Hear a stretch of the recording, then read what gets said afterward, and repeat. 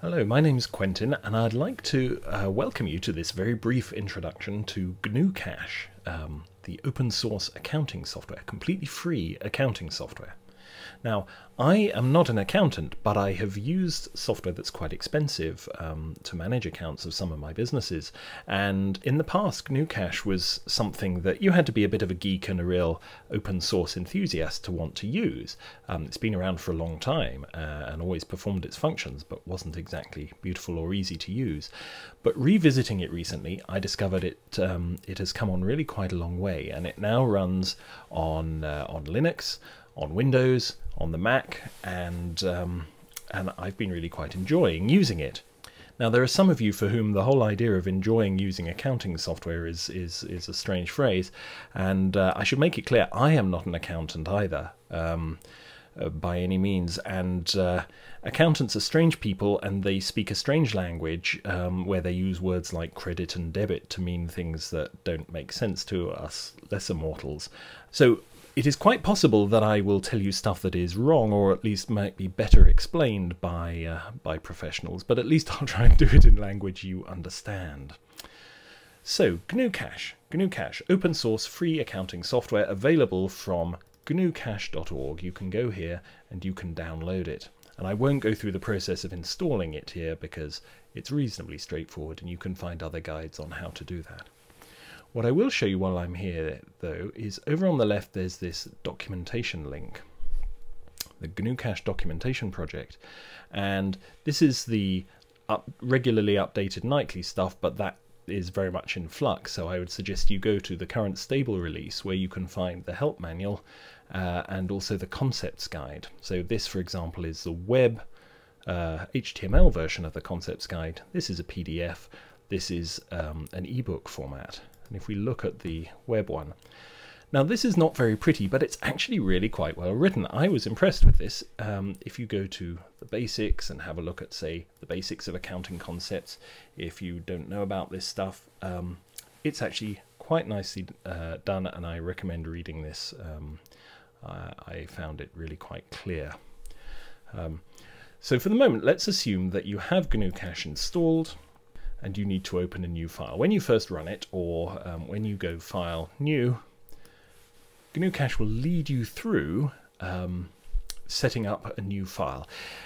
A file in GnuCash is basically a set of accounts, a set of records of everything that's happening for your particular business or personal accounts. And you can just have one of these, or you might have one per year, or you might have several of them. If you're interested, each file is actually just stored as a single XML file. No proprietary closed data formats here. You can get this stuff out using other methods if you ever need to. However, let's move on. First thing we're going to need to choose is what currency we want to use as our kind of base currency here. Now, I'm in the UK, so I'm going to use British pounds.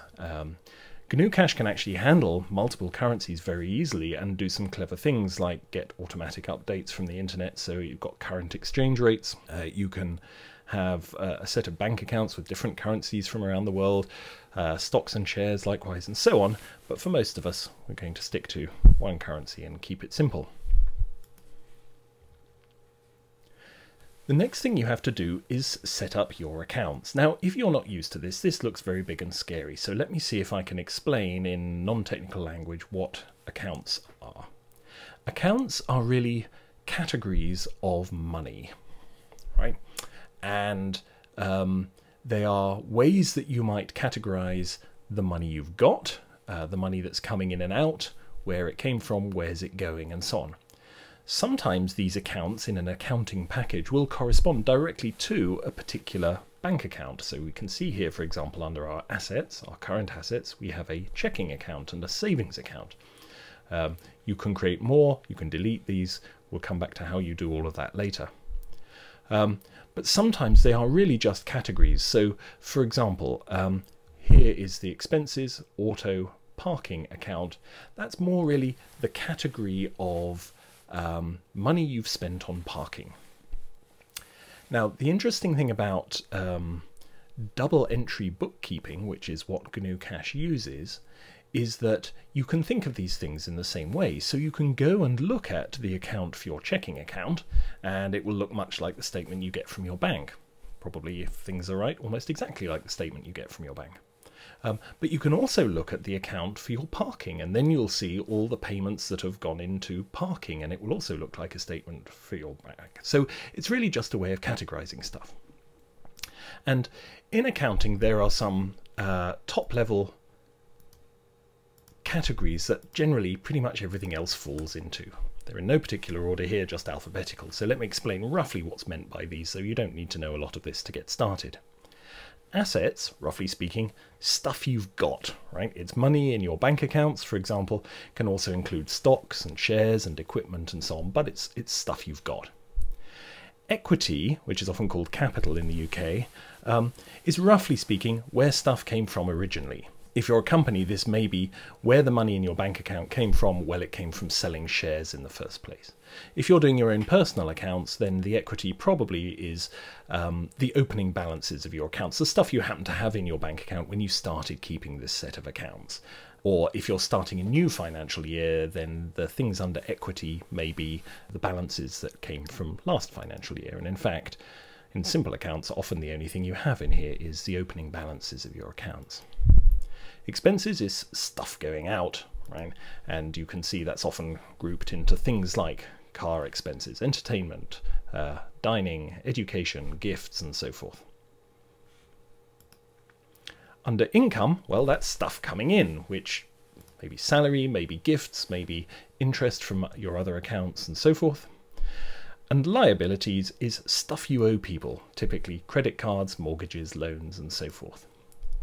And if you think about it, pretty much everything falls under one of those 5 categories. These are the top level accounts that most common situations, these are all you need, and everything else falls into one or other of those categories.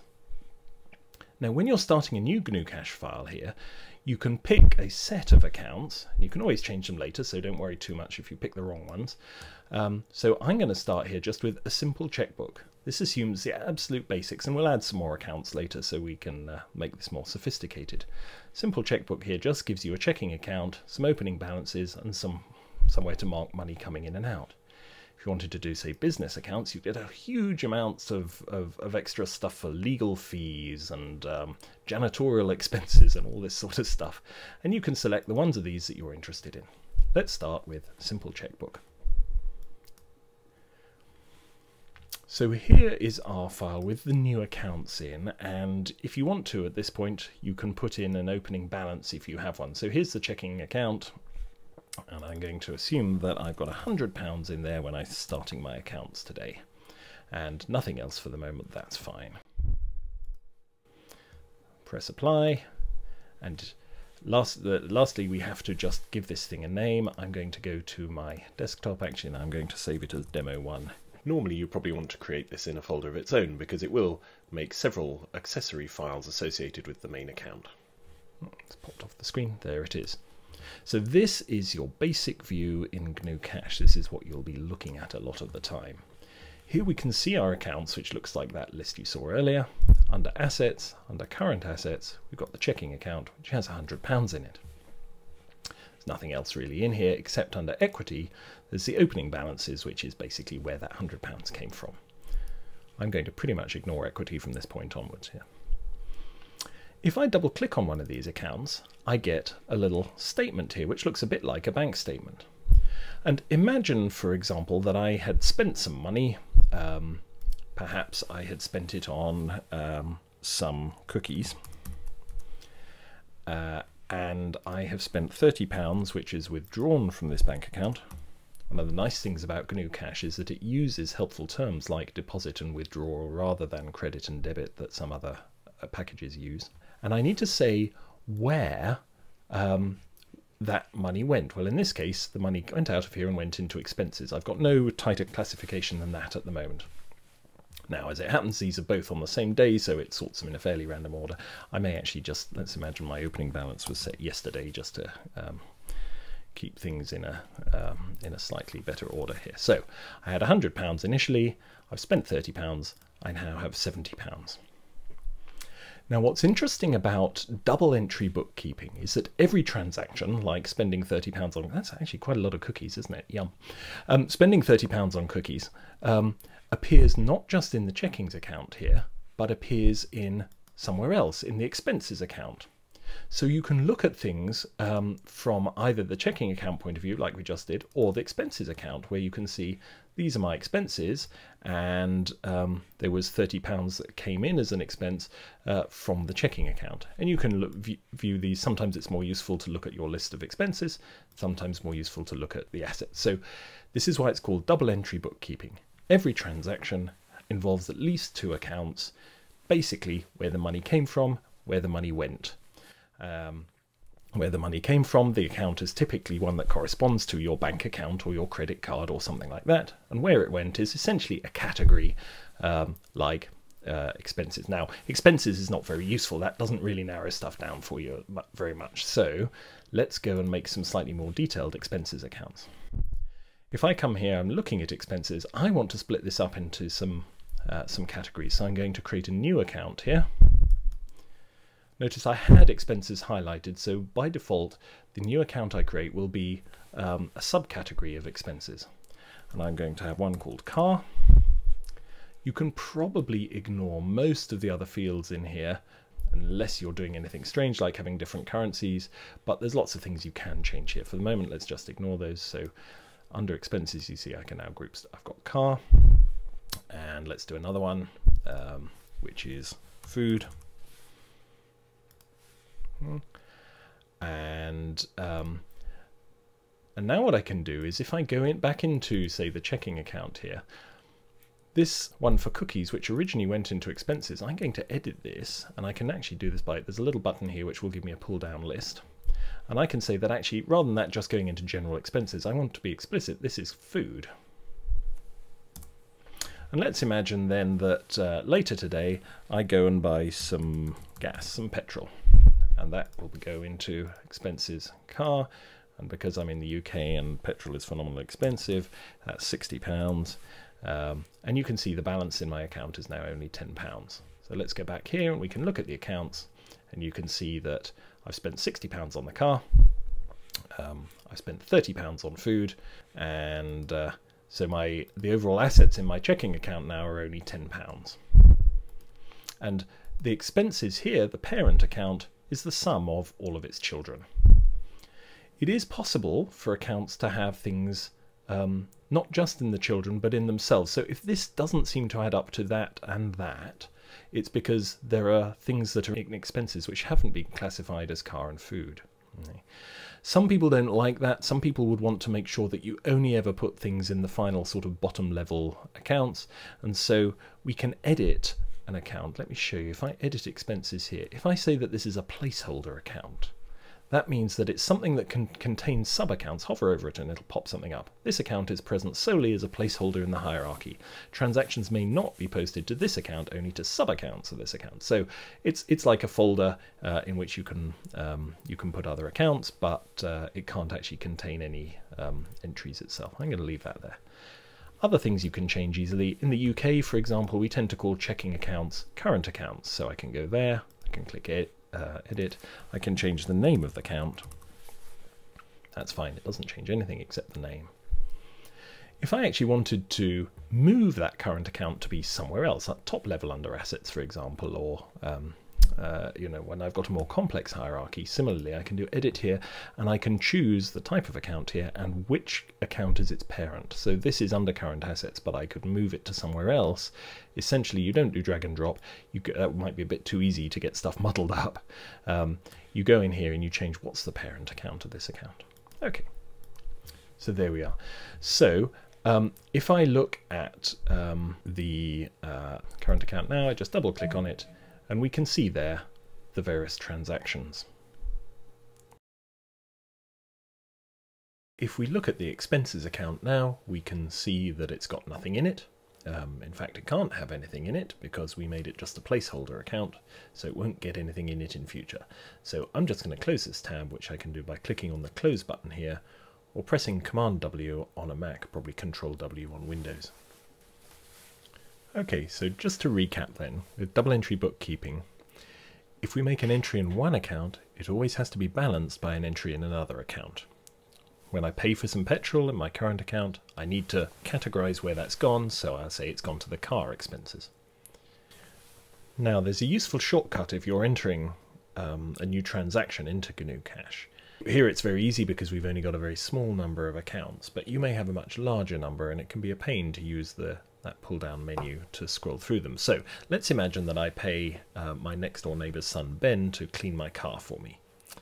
And I can see the list of things I could possibly categorize it as here, but a quicker way of entering it is just if I type exp : see it shows expenses. If I type CA, it starts to autocomplete for car, and so forth. You may have several layers of hierarchy. This can be much quicker. You just hit enter to say that you're basically done. And Ben, I'm paying £5 to clean the car. You can see my balance has gone down to £5 here. It's just a useful way of doing it. So now if we look back at the accounts, you can see that the car account has 2 entries in it. Both in this case came from the current account, though one of them might have been from cash or something like that.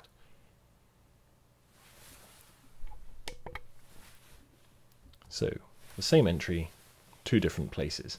And in fact, switching between the 2 different references to a particular transaction in 2 different accounts is quite common, and so we have a shortcut, this jump button up here, which will jump to the other account and highlight the particular transaction. I can use jump to switch back again. Well, let's put some income. Let's imagine I get paid. So I'm not just going to put it under income, I'm going to categorize my income. So I'm going to create a new account under here. And this income is of type salary. I might have income from other things like interest on bank accounts, for example.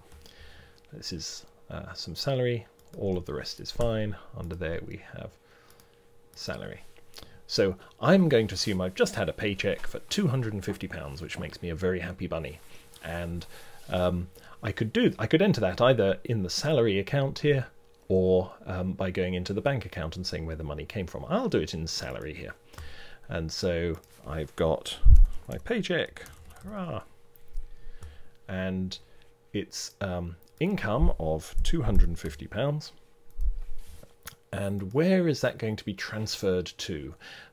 This is the accounting way of saying, you know, what's the other half of this transaction? Well, I'm in the salary one. This is actually just coming into my current account. There you go, my checking account. You will find, by the way, on the Mac that sometimes you need to do slightly funny things with the focus of the thing here. I need to hit enter just to make sure it's captured that. Sometimes I have found on the Mac that things like an OK or submit button can't take the focus. You have to actually click very deliberately inside the window and then click on the OK button. I'm sure that's just a temporary glitch, but in case you hit it, do click around, it will work. So now if we go back to the accounts, you can see my net assets have gone up to £255 because I've had some income from salary, which has also added correspondingly to my checking account here. So I can look at the checking account, double click, and we can see that my paycheck has come in here, and that's a deposit.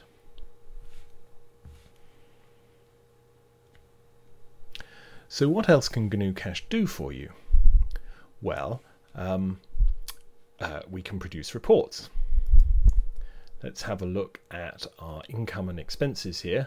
We can get a variety of different statements. Let's have a look at a profit and loss, for example, over a particular accounting period.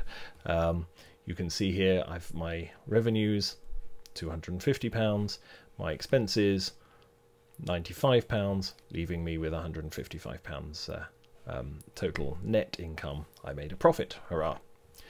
It does it for a particular period. Why does it do it for this period? Well, that is my default accounting period that's set up. These slightly peculiar dates are because in the UK, for some reason I do not know why, our accounting year runs from the 6th of April to the 5th of April the following year.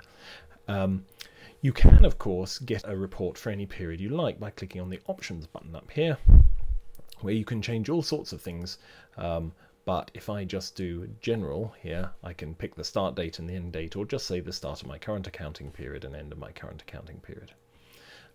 All sorts of things you can tweak in there, like which accounts should be included in a profit and loss, and so forth. I will let you explore those yourself. So how do you set that accounting period? Because it'll be different for different parts of the world. Well, that's under GnuCash Preferences here. I think it's Edit Preferences if you're on Windows or Linux. And you can set the accounting period here. In my case, I've done it to absolute dates. That's what I'm in. Now this is a little bit of a failing, I think, on GnuCash's point of view, because this is stored as global preferences, and of course you may have different accounting periods for different accounts. Your business and your personal accounts use different dates for the start and end of accounting, and I'm not sure how you'd choose that. You may just then have to be careful that you switch between them when you're switching. So that is a bit of a limitation, but there's all sorts of stuff you can set in here about, you know, what format you like your time in, whether you like the date in the US or UK or ISO format, all sorts of stuff here. Another thing you can do with GnuCash is import statements from your bank. So if your online banking system can produce Quicken format or one of these other formats, you can import the transactions to save you entering them all by hand. You can also reconcile the account. Let me just make this a little wider. You can see there's a reconcile button there. And if you haven't seen this before, this is quite fun. You basically say that on a particular date, my bank statement says I've got this much, and then it'll take you to the next step and show you essentially all the things here, and you can say, yes, that's on my bank statement, and that's on my bank statement, and that's on my bank statement, and when you've ticked them all, then hopefully this difference here should all come down to 0. Tick them off on your bank statement as well. You can do this electronically with stuff you're importing as well, but this is a good way of making sure that what you think you've got in your bank account and has come and gone from your bank account is what your bank thinks has done so as well. I'm going to cancel this for this moment. So I hope that gives you just a very simple overview here of the kinds of things you can do with GnuCash. Let me show you a couple of quick shortcuts which may make stuff work a little more smoothly. When you're entering a new transaction, firstly, if I'm looking, say, at my current account here, I can basically go down here, click, and start typing. If I'm in the middle of a long list somewhere, this blank button is quite useful, which says move to the blank transaction at the bottom of the register. That will just do the same thing, and it will take you down there. Another way you can enter transactions is, rather than having to change to the window of one of the accounts that's involved, is if you do Command T, which you can also find under here, Actions Transfer. This allows you to transfer funds between accounts, which is essentially the same thing. Let me bring that over here. So I can specify the amount, £15, say. I can specify a date. I can put in some extra information if I need to, like maybe more cookies. And I can say that I'm transferring funds from my current account to, show income and expenses, to my food account. There you go. So that is a quick way to let me move anything between any of my accounts without having to be in that particular window or tab at the time I do it. Command T on a Mac, I imagine it's Control T on Windows and Linux. Okay. There you can see more cookies have gone in there, and it just enters it in the same way, but you don't have to be there to start.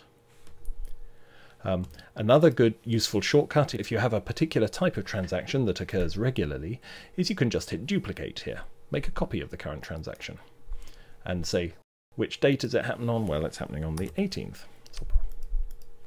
There you go. And it's done exactly the same thing. I can go through and edit that if I like, but that's a very quick way of saying, yes, same as last time.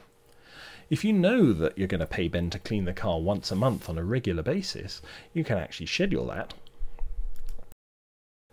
And I can make a scheduled transaction and say, I want this to happen monthly.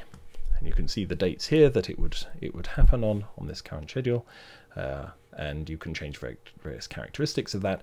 And what will happen then is when you fire up GnuCash, any of these scheduled transactions that have happened since you last closed it down, it'll say, do you want to include these? These are what I've got in my schedule, and it'll let you say yes or no, or skip or ignore them or whatever, but it also helps to make sure that you don't miss things by accident. Well, I hope that's a useful introduction. Oh, I don't forget to click save. You can see this little asterisk up here there. That shows that it hasn't been saved yet. You can set GnuCash to auto-save files, and it will do so periodically every 5 or 10 minutes. That's a good idea. I should think that's under preferences. Let me just check. General, show autosave confirmation. Right, autosave time interval 5 minutes. There you go. So it will save it every 5 minutes to make sure you don't lose stuff, but you can always save by hand, particularly if you know you're about to quit or something.